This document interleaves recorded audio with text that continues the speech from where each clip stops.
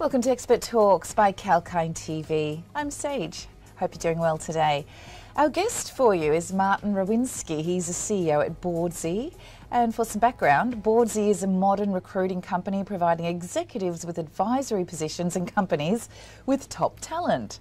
It is revolutionising the way companies and executives connect through advanced technology and meaningful human connections. Bringing you live today, we have Martin Rowinski, CEO at Boardsi. Welcome to the show, Martin. Thank you very much. Happy to be here. Great to have you with us. So let's begin at the top. Could you let us know what Boardsi platform is all about and how it's simplifying the board recruitment process, please? Absolutely. So we started over 4 years ago, coming up on 5, but we just thought it'd be a great idea to put together a network of C-suite executives that have been there, done that. They could be entrepreneurs that maybe have taken companies public, and they're out looking to help other companies do the same. On the flip side, we have found that a lot of companies are in need of these types of executives that can basically take them to the next stage of the growth in the company. We've ended up working with everything from a startup company to mid-sized companies, even publicly traded companies. And we've just been able to create win-win situations where the executives get back into helping companies and companies get the help that they need to grow to the next stage. Well, that sounds fantastic. From what I know, those positions and boards are usually kind of headhunted and they're not usually advertised. So is that where your firm comes in, like some sort of a consultant? Yeah, so we like to consider ourselves more of a corporate matchmaker, kind of like my book is titled, The Corporate Matchmaker.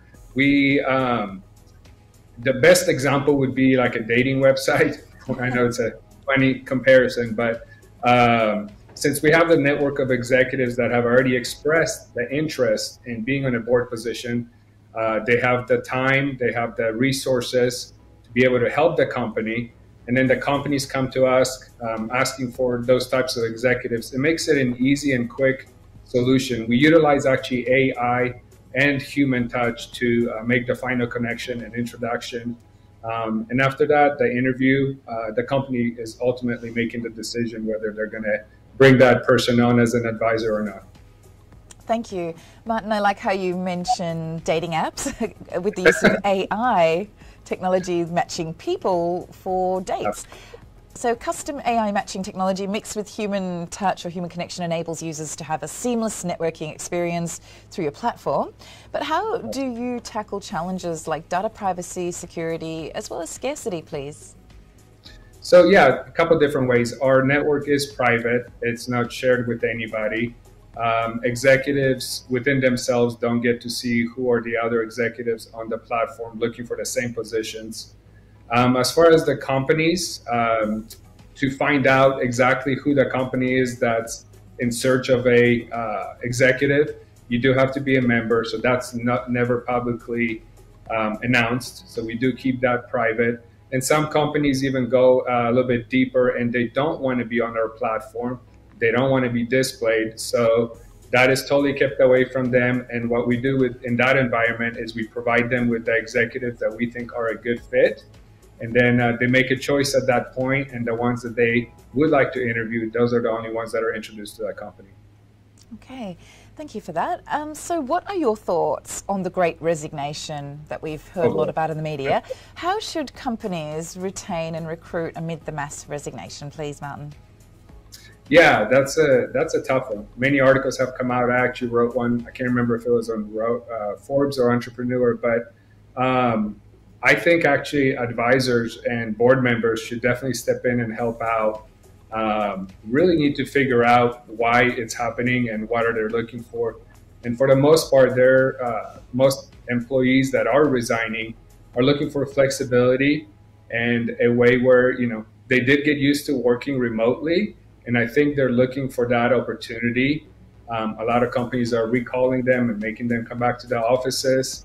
So I think coming up with some kind of a flexible schedule where maybe there is an office meeting or they do come into office a couple of days a week, but having the option and opportunity to work remotely, I think probably would help out a lot. And outside of that, any other perks that would keep the employees happy. For us, we haven't had that problem ourselves. Our biggest thing that I think we've created at Boardsi is we've really created a family environment, and not that we try to make it fun, but we definitely encourage everybody to do what they do best and definitely focus on their skills, their values, and put them in the right position where they can actually shine.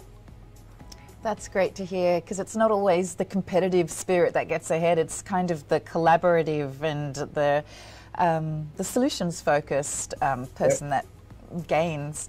So Martin, many believe that the future of work isn't fancy technology, although we kind of live in a world where cyber tech runs the markets. It's remote work and smarter management in a hybrid model that a lot of people are veering towards these days.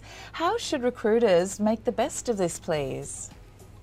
So I think if the company or the recruiters, if the company that's recruiting is not focused on recruiting within geographical area where maybe the hybrid is not necessary, I think the biggest thing to focus on, which actually has helped us out, it opened up a lot of doors for our executives, where even on board positions or advisors, they used to seek them to be local or nearby where they can be in-person meetings. And I think we all figured out that we can get a lot of great work done remotely. You know, remote work is very easily accomplished these days, and technology does help that. So I think focusing on skill sets and personal mission, vision, and values, and finding the top level employees that match those things with a skill set is really going to be a very, very good thing for the company.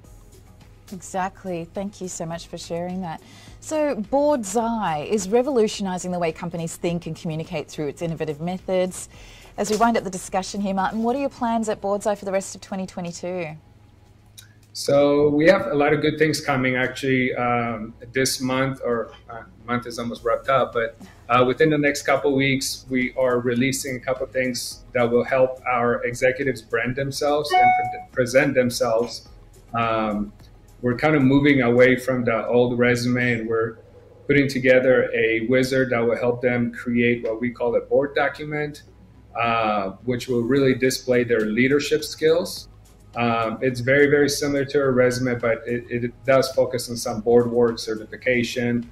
And then the other thing we're really working on, we've already partnered with one education course that's certified for board members. And we ourselves are putting together a few other courses that will be included with the onboarding and basically the membership for executives, where they can take advantage of further education and preparing themselves to do board work and advisory work. That sounds fantastic. It's the way you market yourself really that gets you places these days, so best of luck with that moving forward. Very important to brand yourself. Most people don't think about it that way, but it really is. So true. Thank you, Martin, for sharing your insights. We really appreciate it. Absolutely. Thank you. Thanks for having me. And if you just joined us, we had a very informative discussion there with Martin Rowinski. He's a CEO at Boardsi. You can watch the full interview at Calkine Media's YouTube channel. Keep watching for more of these inspiring expert talks and market insights. Till the next episode, stay apprised and invest wise with Calkine Media.